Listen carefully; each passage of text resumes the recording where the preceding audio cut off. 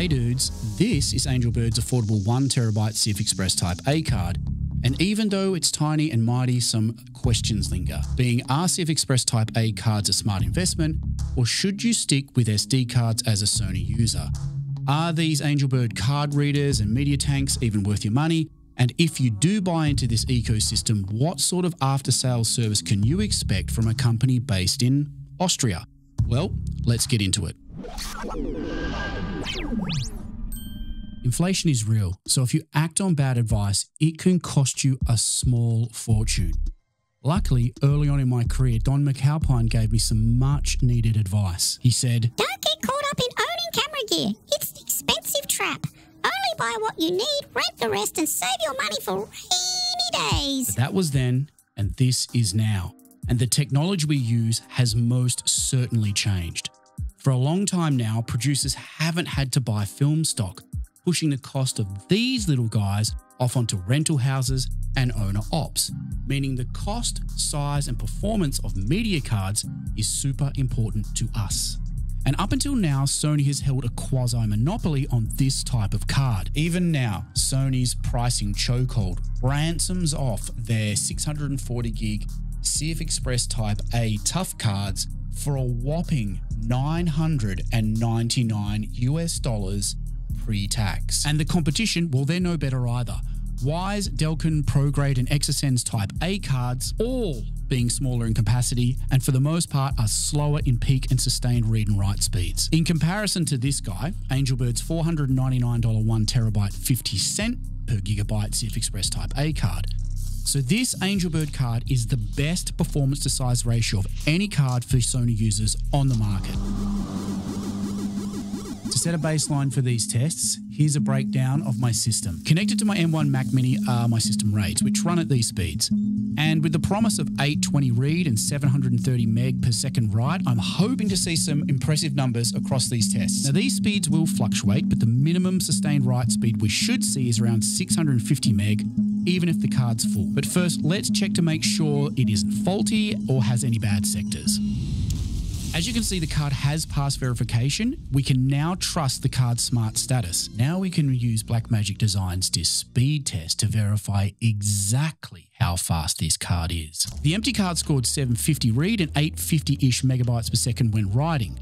But as these are not real-world results, I shot a test pattern. The test pattern has 0 duplicate frames, flashing colors, and sub-patterns, and it forces the codec into the highest data rate possible. When recording in 4K 10-bit XAVC Intra 100p at 600 megabytes per second, the card did not overheat, it did not drop frames, and it recorded for the entire 1TB, sustaining the 600 megabyte data rate. So this card outperforms what the FX6 can output. Using an Angelbird CFexpress Type A card reader, I was able to offload a verified copy in 27 minutes and 20 seconds. That equates to 700 meg of sustained read and write speeds across the entire 1TB. In both the read and write tests, Angelbird Stable Stream is a big part of how this card delivers this to you. Stable Stream's built into the card's hardware and software. It then manages the data to ensure the card's buffers cleared as quickly as possible. For us video shooters, this means 0 bottlenecks. Photographers, your card's buffer will clear faster. And for DITs, you'll get the fastest possible offloading speeds. And is part of why Angelbird cards are considered the industry benchmark and are the partnered brand with Arri and Red. Angelbird is one of the few companies manufacturing its own products in this space. They don't rebadge, they design and build.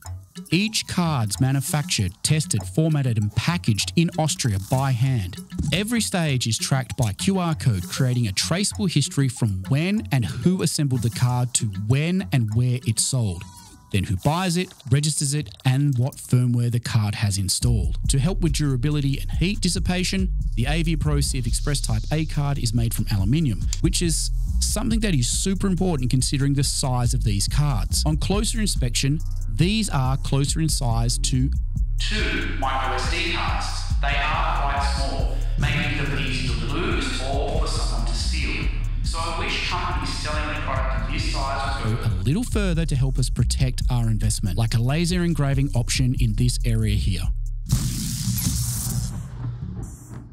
The only downside of buying Angelbird's cards is you need one of their card readers to firmware update them. At €107, I can understand why some customers are opposed to that, but for me, I love the super premium, made in Austria build quality. And as an Apple user, I'm used to ecosystems and the protection that brings. Features like Solid Connect, the 20 gigabits of bandwidth, USB-C 3.2 Gen 2 2x2 connections, having a physical write protect switch here, and being compatible with everything means something to me. By far, the product I love the most is Angelbird's media tanks. Warning, they aren't cheap, but they are worth every penny you'll pay for them, and here's why. Saying this is over-engineered would be an understatement. The design, engineering, and build quality is just next level. It's precision milled from a solid block of aluminium. Listen to this. Quality, right? Now it's locked and inside are laser cut foam inserts. No cards falling out here. It has a 3-year warranty. I don't know why. I think this thing is indestructible, but I think we should put that to the test. Some say, but it only holds 4 cards. I say yes, but for me, that's enough money in one container. Think about this. Inside here is more than 2,500 euros of media cards. And if I had 4x4 terabyte cards, that's roughly 8,600 euros in this tiny case. That's a lot of money. So knowing that the media tank is splash resistant, shock proof, and dust proof gives me peace of mind. Look at all my cards. They're safe. They come in 4 flavors: CFexpress Type A, CFexpress Type B, CFast, and SD, and can all be custom engraved. The bright colors also make it easy to find and see, and the pre-made holes makes it easy to attach air tags and padlocks. So if it gets lost or stolen, I should be able to find it. Got to be around here somewhere. Oh, here it is. That just saved me a couple of grand. So now you know why I love these things. One of the reasons why I'm attracted to Angelbird is, first, they're a European brand. They're a small business, a bit of a market disruptor, and they talk a big game when it comes to customer service. So when some of the plastic of my Type B card started to crack away, I decided to contact their customer support team.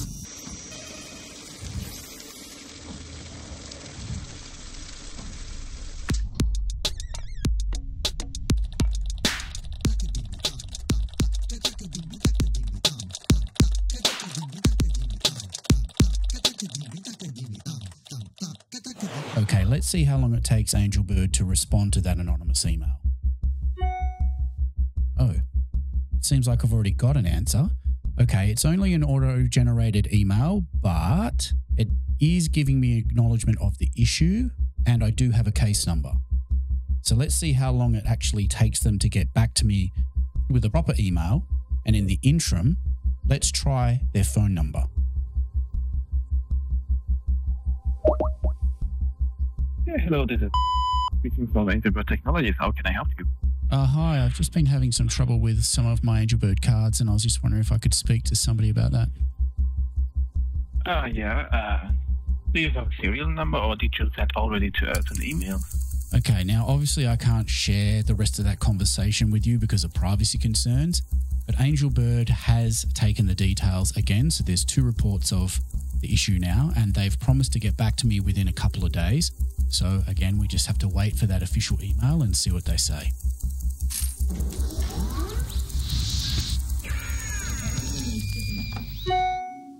Oh, well, that was quick. Angelbird's already sent us an email requesting more information. Well, that's a good sign. Send them the information then. Yeah, I'll get right on it. So within 2 weeks, Angelbird replaced and upgraded my Mark I cards to Mark II cards and doubled their size from 512 gig to 1 terabyte. And they did this even though the cards weren't warranty registered, almost 3 years old, and without knowing that it was for this YouTube channel. So I'm a happy camper. The slowest part of the process was the return shipping to Austria, but that's something that I chose. So if Angelbird was as bad as the online reviews state, they would never have replaced my cards. It is as simple as that. When it comes to the reliability of camera media, in most cases you get what you pay for. But the exception recently has been these Type A cards for Sony cameras. Until Angelbird released these, Sony's kept the prices high, making them hard to justify purchasing as an owner-operator, which leads me to the question posed at the beginning of the video. Are CFexpress Type A cards worth buying, or are they a bad investment? At the moment, I would say it's hard to answer, but here's why. The most obvious reason is Sony cameras are the only ones that use these cards, and for someone who films with a lot of different cameras, that's a big negative. Opposed to the industry's preferred alternative, CFexpress Type B cards, they're larger, faster, cheaper, and will work with a lot more cameras, including the Sony Burano. Even SD and CFast cards are a lot more usable, and they will work with multiple brands of cameras, as does the Ninja 5 or Ultra, which start at $350 and uses super cheap SSDs. But here's where it gets confusing when planning for a future with Sony. The new Sony A7S III with its global shutter, which on paper looks like a stellar hybrid camera, still uses these CFexpress Type A cards. And with every other camera manufacturer at the time of writing this predominantly using CFexpress Type B and SD cards, you could be painting yourself into an investment corner if you decide to brand switch later or upgrade to the Burano. So, the only way I can recommend you buy CFexpress Type A cards is if you're entrenched in the mid-tier or lower Sony ecosystem.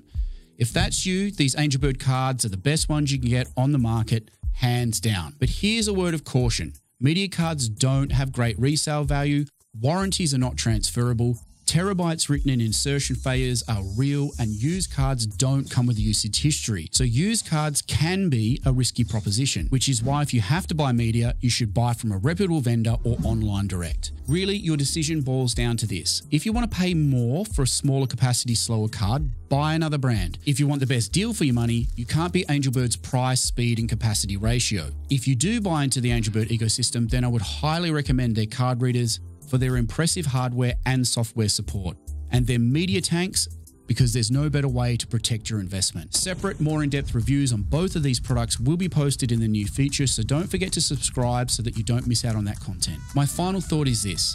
Make no mistake, even though these are the most reasonably priced Type A cards, readers, and card holders for the quality on the market, they are still a serious investment for most people. So you should immediately warranty register your products, because that unlocks your 3 years of Angelbird data recovery and other product warranties. If you do have any questions, look, hit me up in the comments below, and if not, I'll see you in the next one.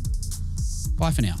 Swipe up, tag your friends, like and subscribe, comment below.